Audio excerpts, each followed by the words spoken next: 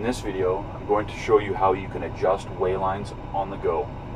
If you have a particular field where you maybe have multiple waylines in that field, I'll show you how you can cycle between them on the go. First step is we have to go into our settings mode, so we'll go ahead and click the second button from the bottom. We'll navigate over to the hand, which is settings mode.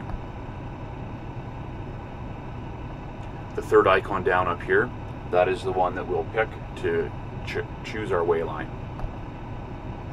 Here's all the particular waylines that I have saved in this particular field. Currently we're set to our AB line. If I wanted to quickly change it to my angle line, I pick on my angle, I hit my check mark. Now my line is shifted to my angle.